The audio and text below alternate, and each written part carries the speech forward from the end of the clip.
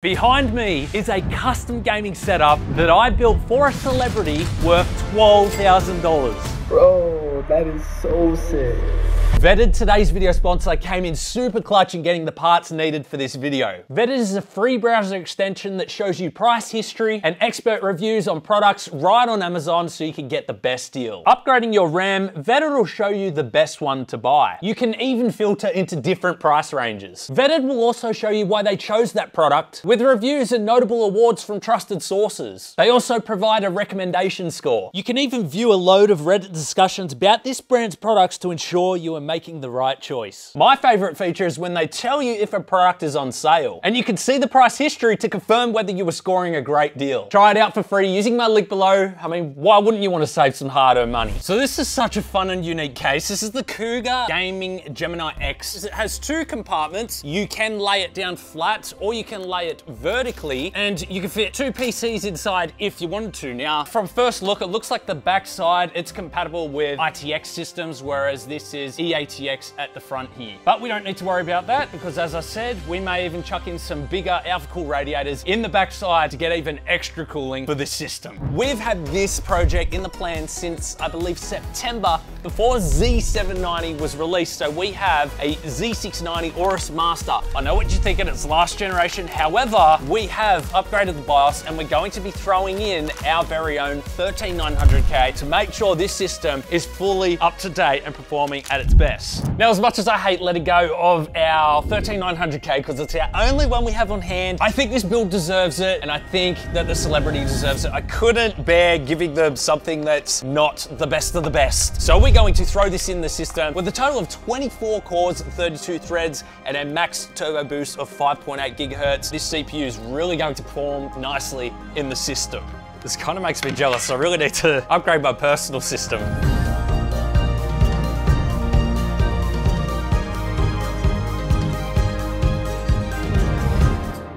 These are the Aorus Gen 5 memory sticks. They're quite plain. I was actually hoping for some RGB ones. However, these will not take away from the build because they're such a nice, clean design, very neutral color scheme with the all black sort of heat sinks. These are 5200 megahertz CL40 timings.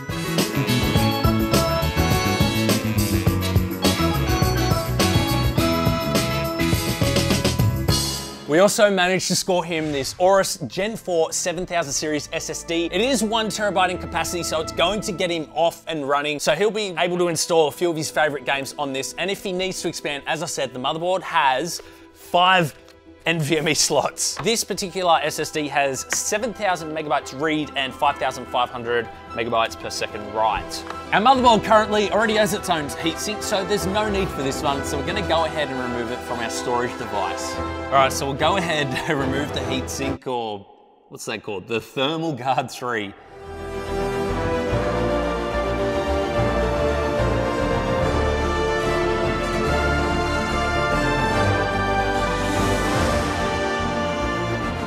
Once again, the unboxing scissors, getting another workout. Can't get in this one. I don't want to damage the box in any way.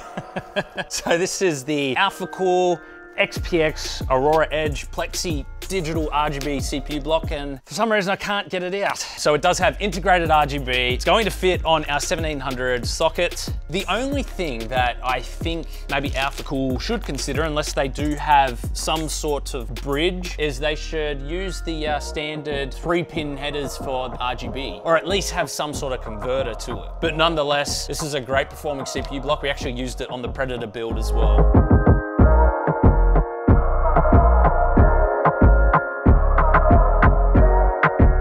Next is the CPU block, but remove the protective film.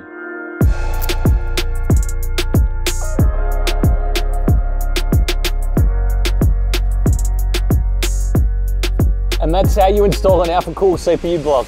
So before we customize anything, I really want to see what everything looks like in this case so I can actually plan out the water cooling loop. I'm also worried about how far out the graphics card is going to stick out, and as to whether we can get the glass panel back on or not. If not, then we're going to have to come up with a different solution there, and we've got plenty of acrylic, so we'll make something work. So for those of you who watch the channel, you'll know I absolutely love Leon Lee's fans because they connect together and make it super easy for cable management. There is only one cable coming off of these fans that plugs into the RGB controller, so I'm super happy about using these in the build. I mean, the whole goal is to keep this nice and clean. And I also went with the SL Infinities rather than the original SLs because these ones not only have RGB infinity lighting on the outside, but it's also got RGB on the inside. And that's actually going to add to the theme a bit because in order to achieve the look that we're after, we're going to need some lighting from somewhere. So the particular case we're using is quite unique and it has multiple spots for 240mm radiators. So Alphacool came in clutch with their full copper 240mm radiators and all of the water cooling gear for this particular build. Now we're gonna have plenty of spots to mount a bunch of these, which is going to make up for a lot of cooling.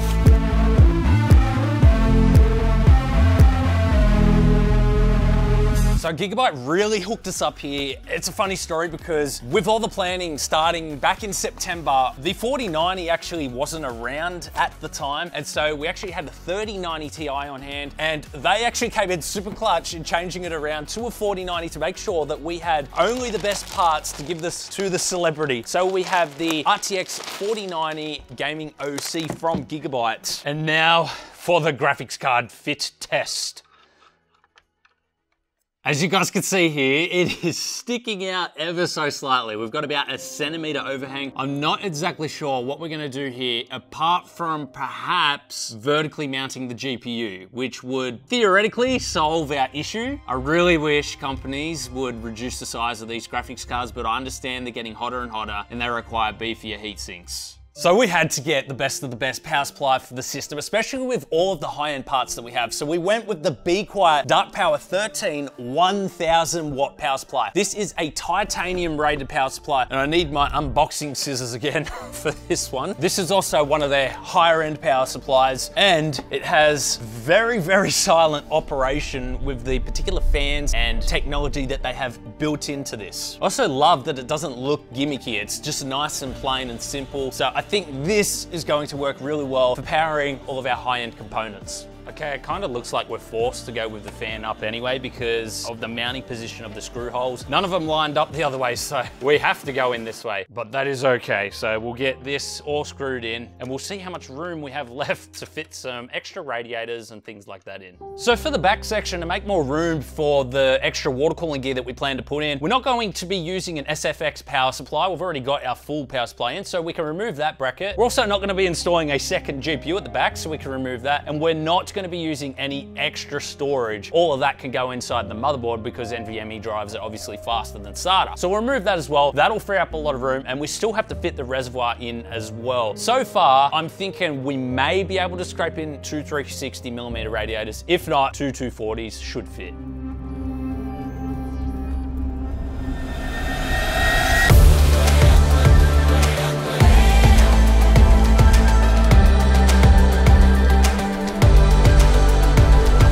So we've made a couple of changes since starting. What we've done here is we've removed the 240mm radiator, which goes down the bottom because I want the tubes to come straight out of the CPU block and down under and then through into the second compartment at the back. The other thing we've changed is we've added a 360mm radiator at the back here. You guys just saw me creating the mounting holes.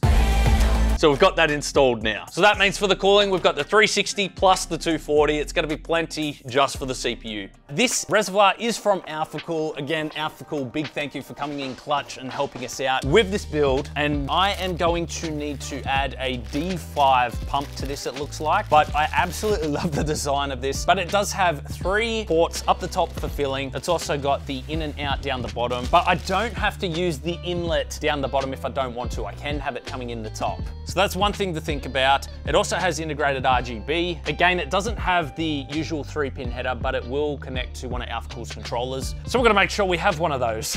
Onto the reservoir, we're gonna have to make some custom mounting for this inside the case, but before that, we need to install our pump.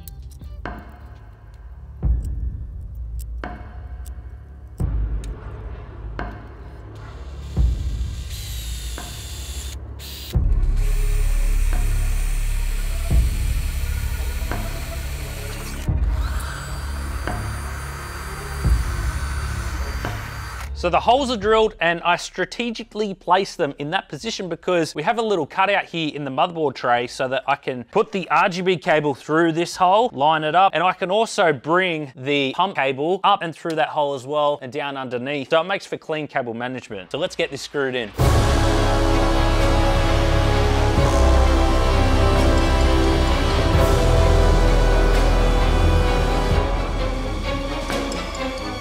So we finished creating the window and the laser cutter, and then we started using tin foil, rolling it up and creating these tentacles, which kind of represent the upside down gate in Stranger Things. And what we're gonna do now is figure out what we're going to cover all of the foil with to give it a good texture before we paint. Let's get into it.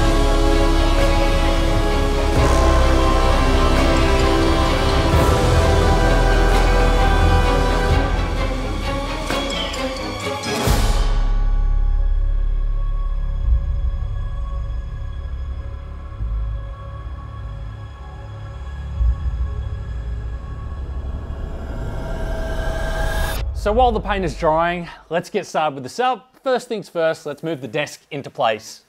Your soul is the ocean, and I can't touch the floor. So full of emotion, I can't keep any more. Are we out of time? For our monitors, we have not one, but three M27QP gaming monitors from Gigabyte. 165 Hz, 1440p display with built-in KVM, and it is also an IPS panel, so you know that those colors are gonna be very accurate. So let's get it unboxed and let's get it on the wall. Oh, look at that. That looks amazing.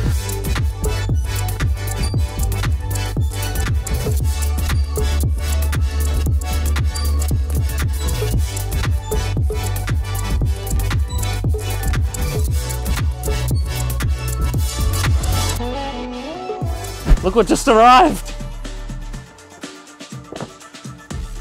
God, is there anything in it?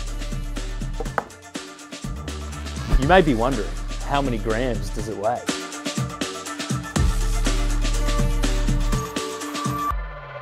$1,350.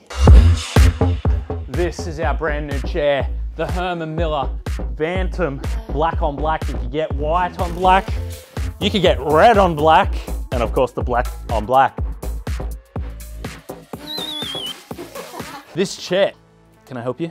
This chair is fully adjustable. We could go side to side, back and forth, up, down. It's also got some lean to it. Actually, I quite like it like this more. If you want to adjust the back, you could turn this a few times, makes it a lot more stiffer so it just doesn't go all the way back, or you could just make it like all the way tight and then it'll barely move at all. There's a lot of resistance against it. Now, if we undo this, make it go all the way back. Now, on the other side, we have this wheel here. Now, by turning that, it locks it in place. But I like to swing. So also with this chair, we have an adjustable headrest, so you could go up and down. Also at the back of the chair, we have the back lumbar or thoracic support. So by turning these wheels, you can loosen it so that it's not pushing up against it as much, or you can tighten it, which pushes it against your back thoracic and lumbar to give you extra support, which I think is pretty cool. Not only that, it also has support up the top here as well, and this pad here too.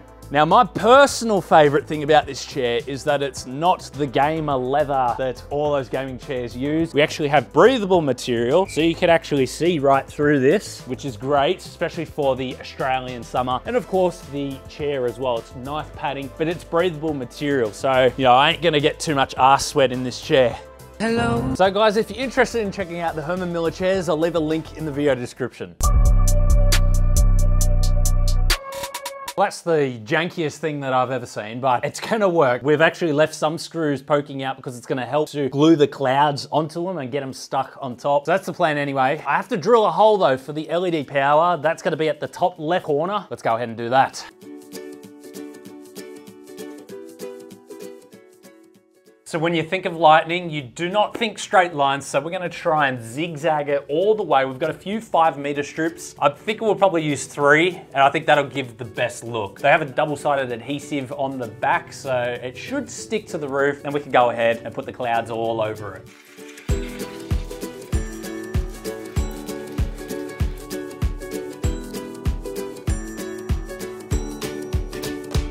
You know, I like your idea about the whole sort of music levels thing with the tiles. I think it's gonna look pretty cool. Hang on, let me just put this last tile on. So what we plan on doing is having LED strip behind the desk and the monitors, which should light up this top half. And then we're actually gonna put 2 tube lights down below, which will highlight in amongst all of these patterns here. I think that'll look pretty sick. And Amelia came up with the idea to have the different levels. I think it turned out really nice, especially when we moved the desk in. So I think we better continue on with the setup. Got to put some shelves on the wall if I can get it out of the bag. This on there, 2 of them with wood. Slots in like that. Just putting holes in the wall. Look at that bubble, it's right in the middle. Wait, did we show putting it on? So this is how we attach it. Boom. Next we have our Stranger Things metal posters from Display. Now you can get these in medium, large or extra large. As I said, they are metal posters as well. And you could also get them with a frame around them. But we chose to go frameless for this setup. They have loads of different themes to choose from, and obviously we went with Stranger Things theme for this setup. Now you can get these in all different type of finishes. You can get matte and gloss and a whole different load of frame types as well. Now they have over 1.5 million artworks, and these ones are some of my favorites. Hey guys, for every Display sold, Display actually plants 1 tree, which I think is really cool. Oh, that looks sick. Look, you've got the gate, the down under gate down there. Upside down. Wow, that looks amazing. You've got the upside down gate right there. We've got the clouds in the sky, matches beautifully with the setup. And we've got not 1, but 2 of these to put on the wall. Simple mounting as well, which I really love about these. Now Display actually uses real genuine artists for all of their artworks as well that they're selling. This looks absolutely amazing. Now this is kind of what we're going for with our clouds up there. You've got the lightning going all through it, the darkness, I love it. So both of these posters are gonna go up on the wall. Stick the magnet here, press hard for at least 5 seconds. Oh, that's sick. It's even like signed on the back by the artist. That's awesome. Product authenticity. So it's got like a hologram tag on the back too. That's cool. Shelves are done and completely level. Now it's time to wipe down the surface for the displays. That sticks pretty good. So I'll just put that about there. Now, this should.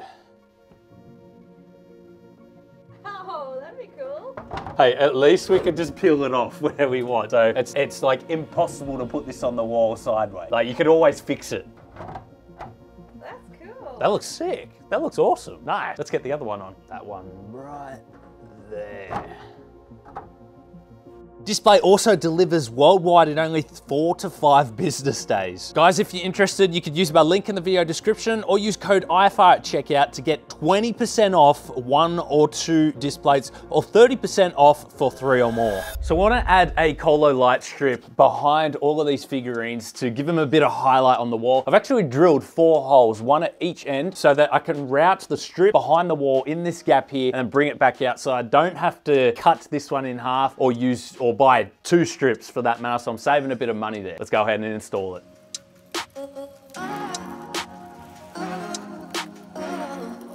Now I've got a bunch of these Colo Light triangle kits to put on the wall. As you can see, we've started here. Our plan is to actually come right around and down on each side. So let's go ahead and get these installed.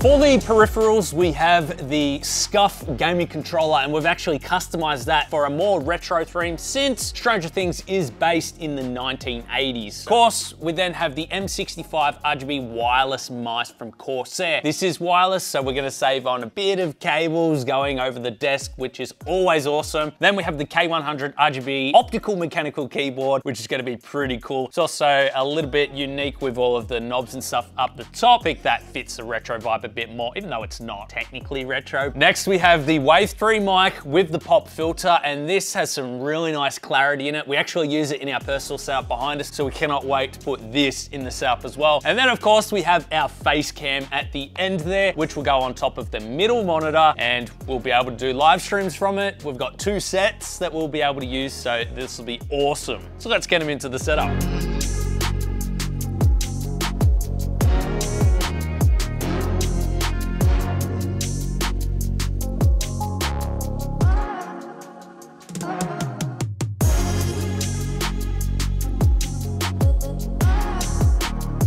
because all of our lighting in the setup is from ColoLight, I wanted one controller to control it all. Not only can it control the lighting, you can actually map shortcuts and different macros to this device. So let's go ahead and get it installed. I can even use it to turn the PC on. So to have full control of the ColoPlay, we have to download the desktop app. Now, when you first plug the controller in, you need to make your way through all of the various settings, such as the language and your time zone. Now, once the ColoPlay is set up, you have a various amount of different clocks with different design styles on them. So you can pick whichever one you like, or we can get further into it and set up our PC. Now, to change screens, we need to tap and hold this until the pause button shows up, and then we can use the dial to go to the side. Now, to get our PC set up, if you go to this screen, this is the PC switch, so you can turn it on and off. Now, for the rest of the PC setup, we can actually display PC info such as CPU, GPU, and RAM temperatures and utilization. All we have to do is click send, which sends the results to our controller, and then they will be displaying on the screen. Let me show you. So right here, the dashboard is displaying the CPU, running it at around 7% utilization at 22 degrees. If we press the middle button, we can go down to the GPU, which is at 18 degrees Celsius. And then of course, we can look at our RAM utilization. Then we could go to our network speeds. Of course, we're not using the internet at the moment, so it's not really showing any upload or download. Then back to the CPU. Now, this is the awesome feature I think people are gonna love about the ColoPlay, and something that I'm gonna be utilizing a lot. You can actually map out different keys on here, so you have different macros, and there is 4 layers with 3 of them already preset, but you can change them. So all you have to do is click, for example, the mute, then you can record whatever you like, or you can choose a pre-selected Windows option, or of course you can choose a media key. Now, this is where you can access those keypads and media keys. Now, I haven't actually mapped any keys myself personally yet, but I'll get that set up. And of course, we have built-in games. Let's see how we go. It actually records your, oh, okay. So we're out. But it does record the high score as well. Now, this next tab is called Colo Inspire. It pretty much just gives you different quotes to help inspire you for the day. So you can just keep clicking the middle button and it'll give you new ones. Now, this next tab is super exciting. This is where you can control your lights. As you can see here, we've got all the different tabs. This controls different lighting effects. You can also control brightness just by turning the dial. So we can go all the way down and we can go all the way up. This is a really cool feature that I love that they implemented into the ColoPlay. Now, by pressing the button at the back of the ColoPlay, you could actually go and exit to settings. And one thing I recommend doing before you start play around with the machine is going to the About section and make sure that you are in the latest version. Now, this is a fairly new product and they are trying to bring out a lot more features. So by making sure that you're in the current latest version, you'll have access to all of those features. So guys, I know this is a fairly new product that a lot of you probably haven't heard about, so I'll leave a link in the video description if you want to check it out further, but I cannot wait until ColoPlay implements even more features. It's gonna be sick. And the last piece of the puzzle, our 17Z90Q LG Cram laptop. Now, because we're always on the move about, we wanted to get a lightweight laptop that we could include in the setup so that we could upload anything from our PC to the laptop that we need for work.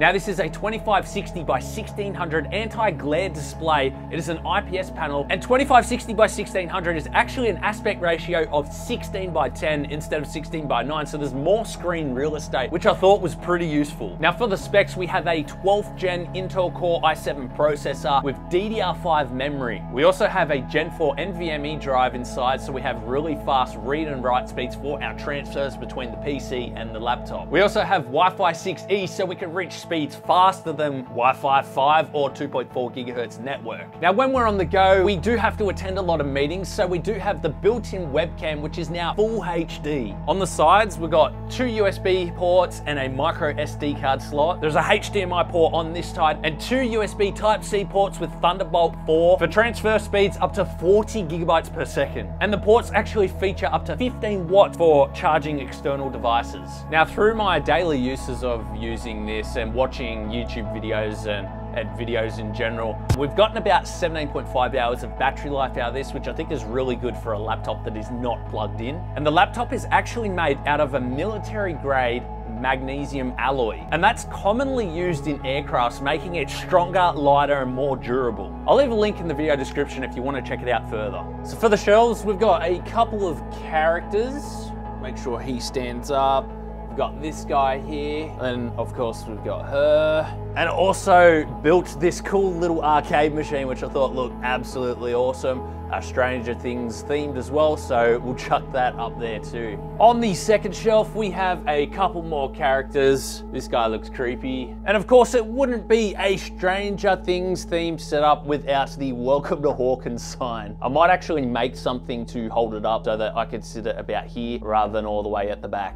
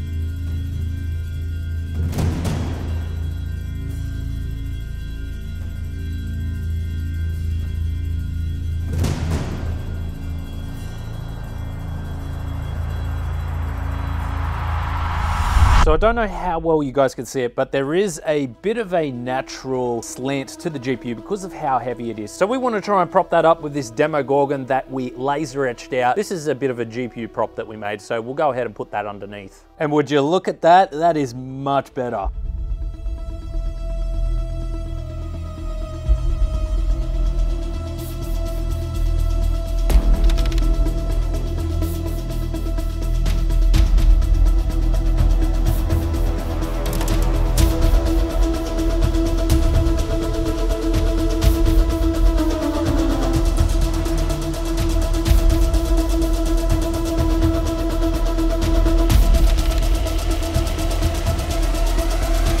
This PC was built for NFL superstar Myles Garrett. Bro, we really enjoyed working with you and the team, and we hope you enjoy your brand new PC. Let's check it out.